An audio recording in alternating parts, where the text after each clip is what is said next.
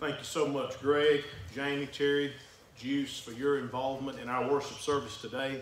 And Happy New Year to each and every last one of you. Hope and pray that this year has some wonderful things.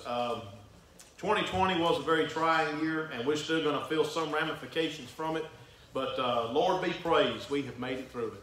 Today's lesson, I thought about it over the past week, and holidays, I was talking to Grant. You know, it's a positive and negative. You're running like crazy, Grant, but at the same time, you love seeing your family and your friends. I got a call from my cousin this past week, and he texted me Wednesday or Thursday, and hey man, we're excited about this weekend. And I said, what's going on this weekend? And well, you marrying me and my fiance? Oh, that. Oh yeah. So yeah, so I was glad that he messaged me, because but I had everything on a dime. I'm ready to go, and my zip drive's got every little thing if I need something. So it went really well. So I was happy for them. But like I said, Grant and I were talking. Holidays are busy, so much going on. And today's lesson, I wanted to be optimistic. I wanted to be as positive as I can. And I thought about what would be helpful, beneficial, and encouraging for us. I don't really want to think of this sermon as being a New Year's resolution type sermon. Truth is about resolutions is they're hard to keep, aren't they? Give it a couple days and things kind of turn here or there. So I want to look at this more so from the perspective of, let's look at our compasses and let's make sure that they are in alignment with God's will. And what was interesting is I got in the mail the house to house, and they're all in the back if you don't get them, just in case we do have some changing in our address strategy on where the house to house is going. But on the front, Alan Webster put a very nice article, and I'm just going to read to you certain portions of what he wrote. And I think you would enjoy seeing the full article, but the title of it is A New You in a New Year. And he lists some things that are very encouraging for the congregation, for each member of a congregation. And he says, this sounds like a commercial line from a weight loss clinic, a fitness club, a hair salon, or a skin cream company, but it's not. It's about making decisions regarding spiritual well-being. Are you satisfied with your soul at the beginning of this year? Oh, I enjoyed it. Are you satisfied with your soul and where you are right now at the beginning of this year?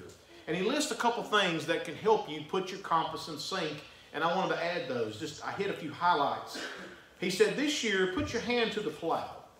The Christian life is compared to running a race, winning a fight, sailing a sea. And he says in Luke 9:62, no one, having put his hand to the plow and looking back, is fit for the kingdom of God.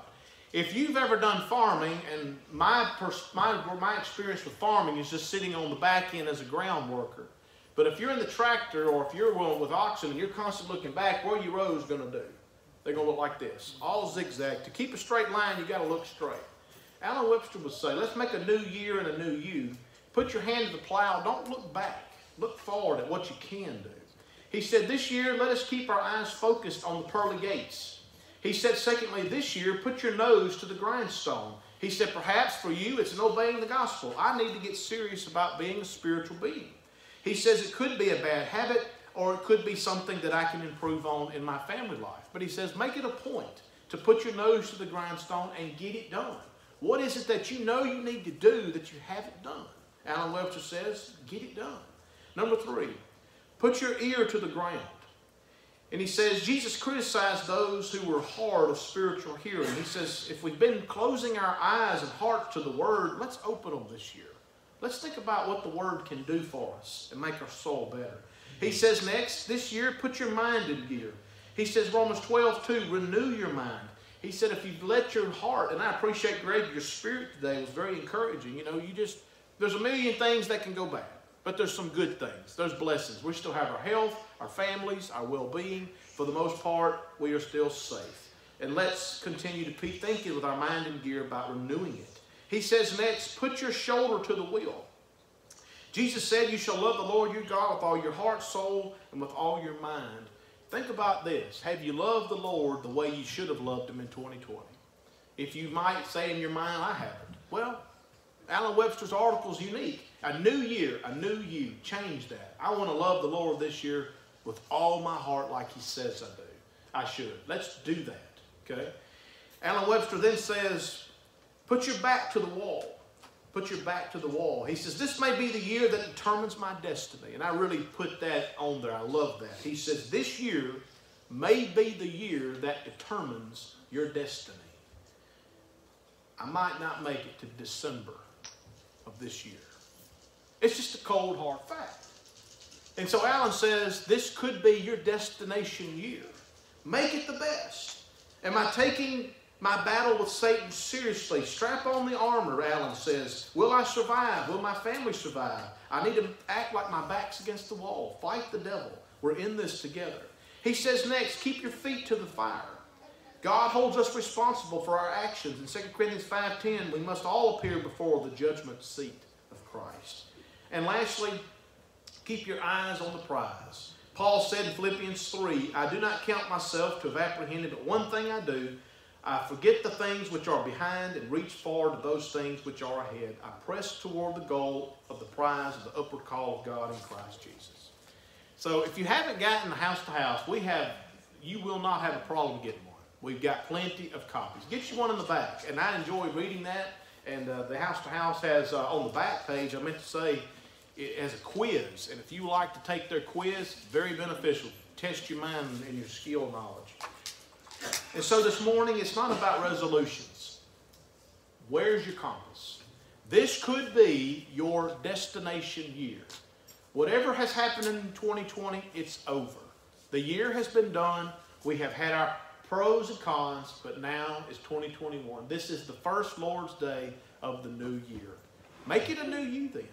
And so how can we do that? Think about what you can do for your local congregation right here, for you and I.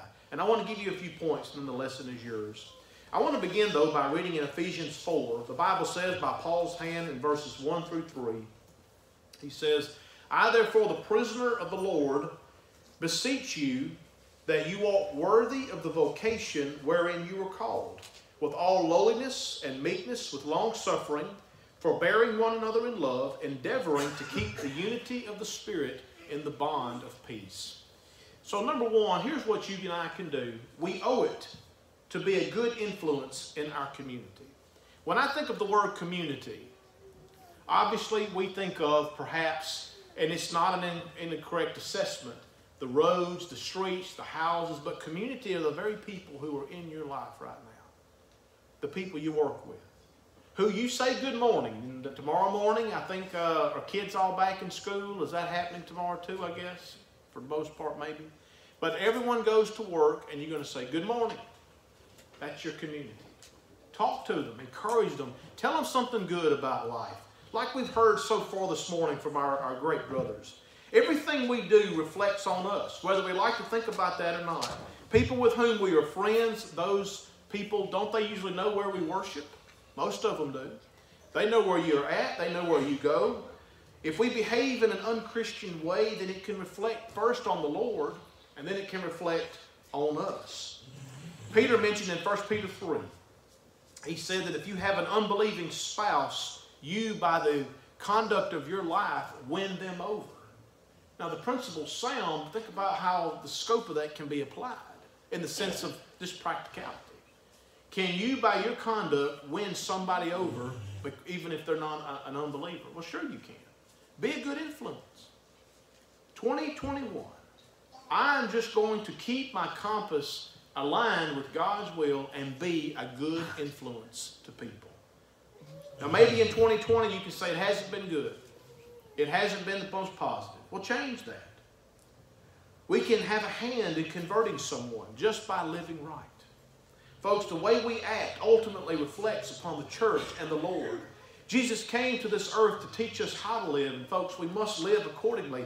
In fact, we learn in the book of Titus chapter 2, in Titus 2 verses 11 and 12, we find here from the Apostle Paul's hand to Titus, for the grace of God that brings salvation has appeared to all men, he says in verse 12, teaching us that denying ungodliness and worldly lusts, we should live soberly, righteously, and godly in this present age. Why?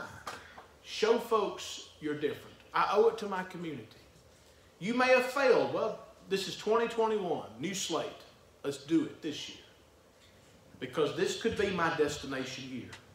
Number 2, I owe friendliness to visitors. I have actually taken the time, not every year, I'll be honest, but there are some years where I have looked at it, and we keep a record of every visitor that we have. And I like to count and just count the number. And I know one year, I don't remember how far back it was, but we had 14 visitors in one year. And granted, some were from other states. Some were going to make just a one-stop appearance. That's fine.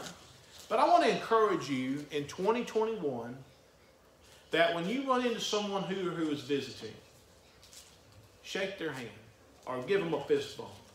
Tell them hello.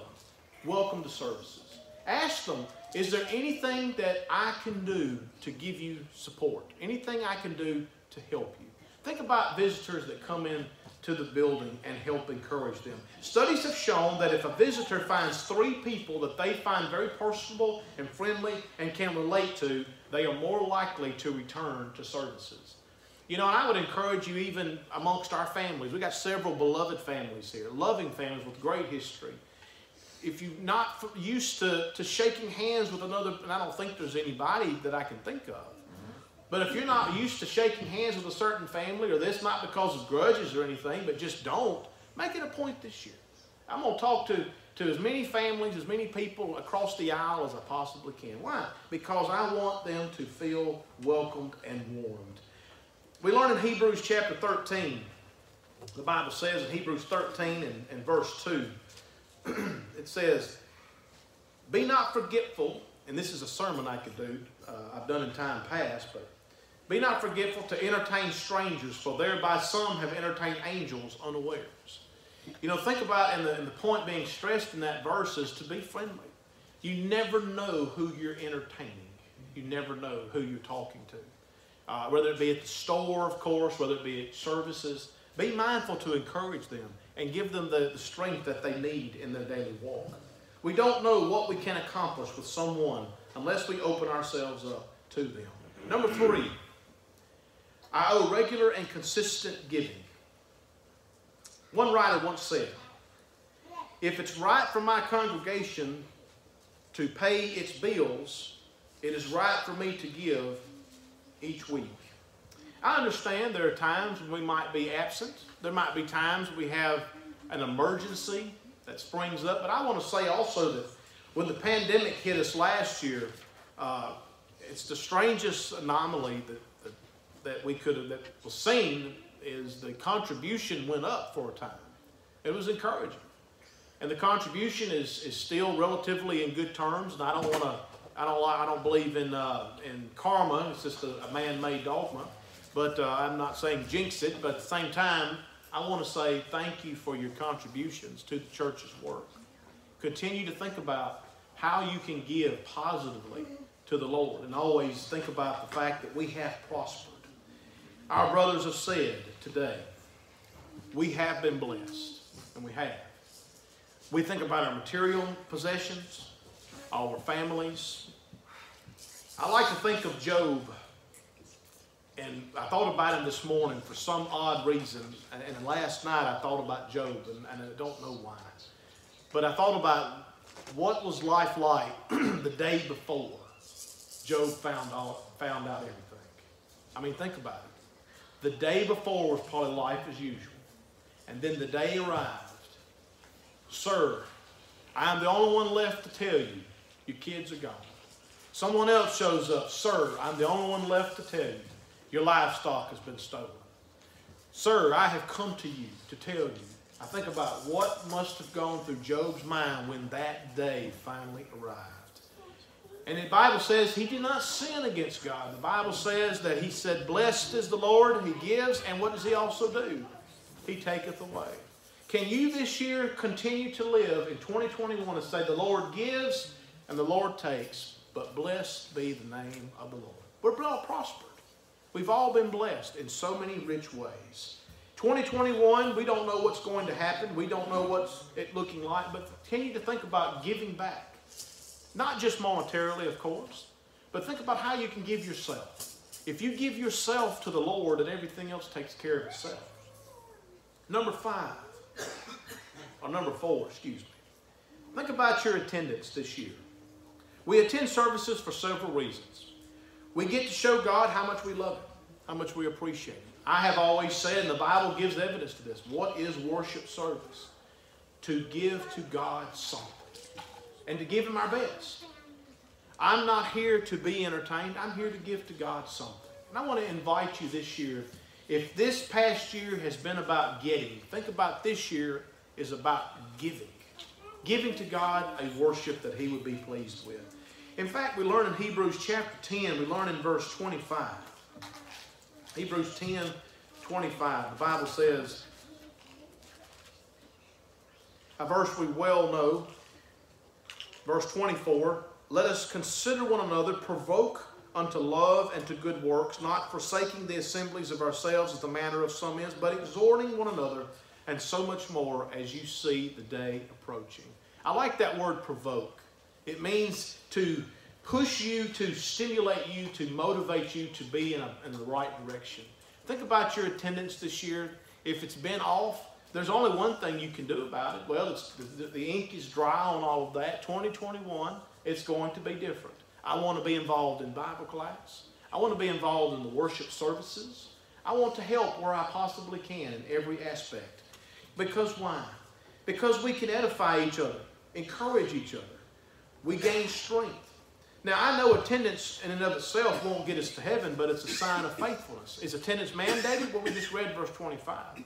But I've got to be given to day-to-day life living for God every single day. And I also want to encourage you with our Bible class. We are getting ready to transition in our Sunday morning from what we've been studying. And I just want to invite you to become part of that. And if you have a study, you know, I'm here at your pleasure. If there's a topic you want, if there's a study you want, I want to invite you, hey, Seth, I really love to hit on this. Just ask me, tell me. I'd love to know what you want to talk about because I'll get it together best I can. And, of course, I want to encourage everyone about our programs. We're fixing to try to restart. We waited until 2021, and I'm hoping to get things going in certain areas. So be praying about that. And that leads me to number 5. This year, I want to encourage everyone to pray for the church's leaders. I probably hadn't talked about this very much, but our men, they're not perfect. There is no perfect elder for those who have elders' congregations or men who are serving in various congregations. But it has been said by one writer that a congregation either makes or breaks its leaders. Folks, our support helps them be strong and encourages them. I want to encourage you this year, have you prayed for the leadership? The men I know pray when we're in our meeting. We pray about this, we pray about that. We have special meetings where something comes up that might be a specialty item, and we'll bring it up and we'll talk about it, pray about it, make a decision. But this year, pray for your leaders. To pray for, what can I pray about, Seth? Well, Lord, help them have the direction, the drive, the motivation, the wisdom, the spiritualness to lead the congregation in a way that would best benefit each and every member and the Lord's kingdom here. To pray for their families. You know, every man here has a family. They have to help, support, and deal with. And certainly we can do that this year.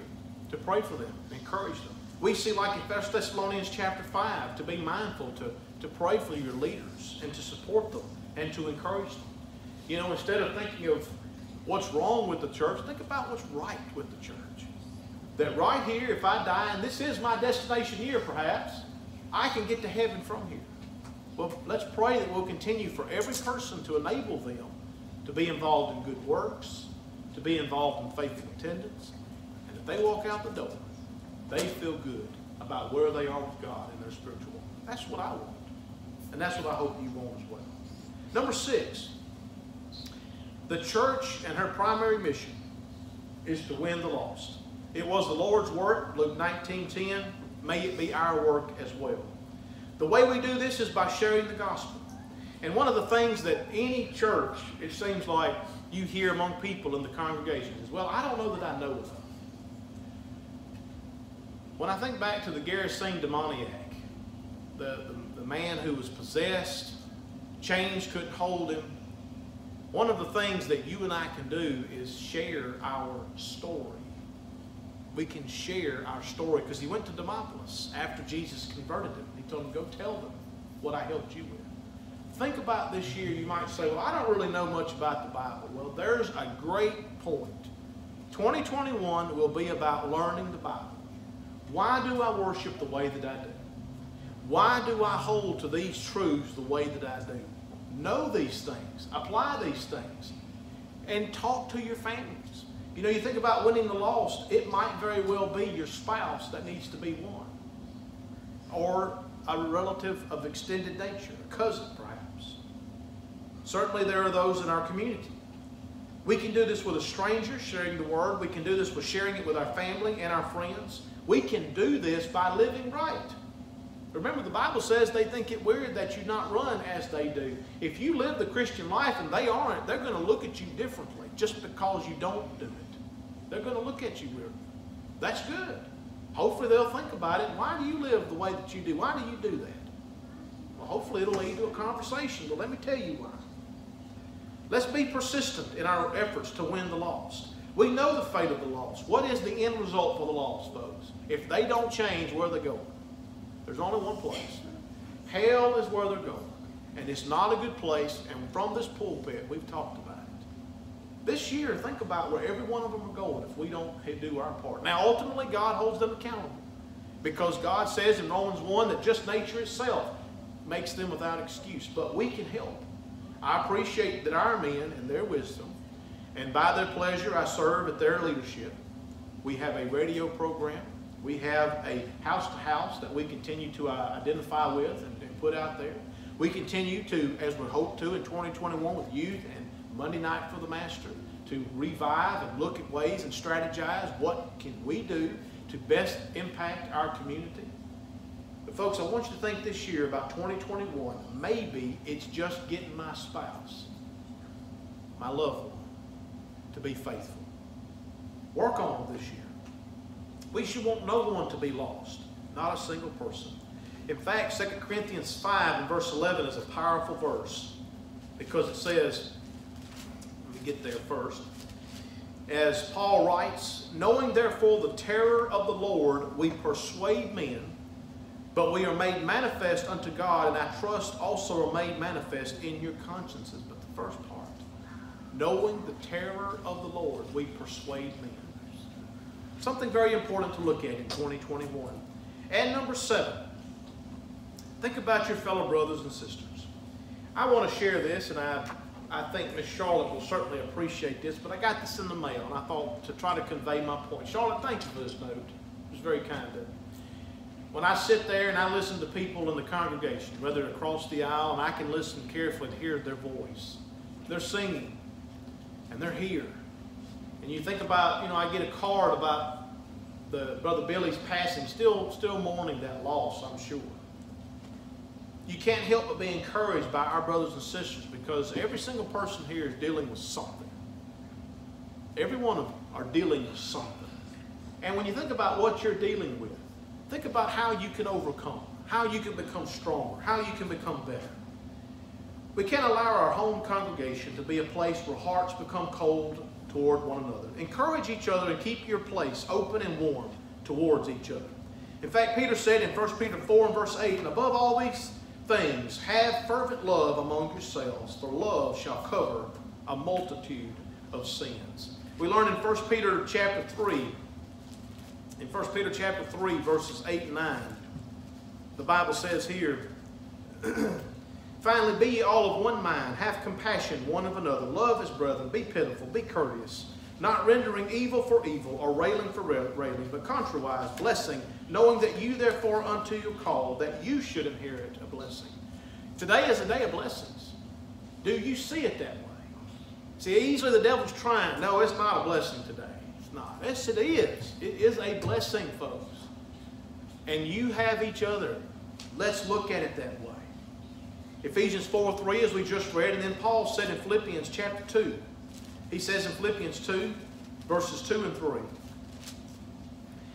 Fulfill my joy, he says. Be like-minded, Have the same love, be of one accord, of one mind. Let nothing be done through strife or vainglory, but in lowliness of mind, let each other esteem others better than themselves. Folks, as I close this morning, thank you for listening. Welcome to 2021, first Lord's Day of the year. I invite you to think about, this can be my destination year. What will I make of it? If you're here today, remember this. God has forgiven us of all our wrongs. Matthew chapter 6. If He forgave us, let us be a forgiving people. We love Him, the Bible says, because He loved us first. We love Him. Tonight's lesson, I want to talk about coming into God's presence. You know, when we think about worship, may we look at even worship service and it being a blessing. That we're coming to God and giving to Him our very soul. Is your compass in line with God's will? Here are things you can do for the congregation right here in Waynesboro. We are blessed. We are fortunate.